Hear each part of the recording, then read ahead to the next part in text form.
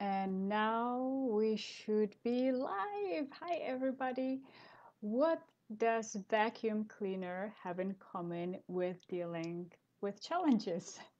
So, this CEO week is about picking your own challenge. Lucy here with Consult Success, and I would like to give you additional tool on how to deal with challenges better. So, when we deal with mess on the carpet, let's say dust on the carpet. I have a carpet in the office and I'm noticing that it needs some vacuum cleaning. And so that's how I got inspired for today's talk. What does it have in common? Dust on carpets or any floor happens all the time. It's just part of living anywhere and part of life. Just like challenges are part of everybody's life. No matter how much money you have, no matter what kind of health, relationships, looks, weight, we all deal with challenges from time to time. It's part of being alive. Now, the question is, how do we deal better with the challenges? It's not about the challenges, just like it's not about the dust. Imagine you're vacuuming, hope I said it correctly, vacuuming with your vacuum cleaner without plugging it in. So it has no power. So no matter how hard you work, it's not gonna work. You're not gonna be happy with the result because it's just not gonna suck the dust in if it's not plugged in into electricity, unless you sweep it with a broom. Might be harder. That could be way around. But we're talking about vacuum cleaner here. Stay on track, Lucy. So, how is it connected to dealing with challenges? Well, both of them need to be plugged in and empowered in order for you to get some good results out of that. So, just like we need to plug in the vacuum cleaner into the power grid, into the electricity. So, when we face a challenge, what kind of perspective can you gain so you yourself plug yourself in into an empowering state where you feel actually hopeful, where you see some possibilities for movement forward, regardless what kind of challenge that is. There's always something that you can find. Just like in this room, when I look around, my eyes could see like only like this range, right? Let's say here on my left are all the good things I can see. On the right are all the bad things I can see.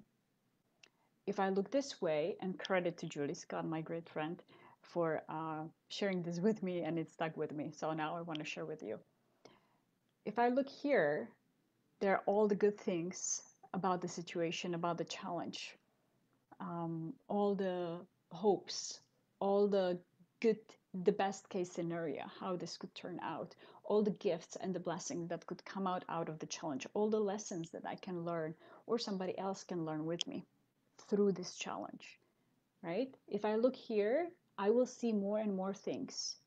But if I look only here, I'm not able, even though the good things are there about the challenge and situations, if I am focusing on only what's bad about the challenge, I don't have the capacity to even see anything good. So maybe part of the challenge, how can we plug ourselves into the empowering state, is to start looking at least for one win that can come out of that situation that you're in, that is challenging situation. Whatever challenge in your business, in your work life, in your personal life, health, regardless what kind of challenge it is. Pause and ask yourself, how could you feel better about it? How could you get yourself into focusing on the blessings, on the possible gifts, on the possible lessons, or even just get yourself into the more hopeful? Can you have at least hope? Can you find at least a hope, if not a win?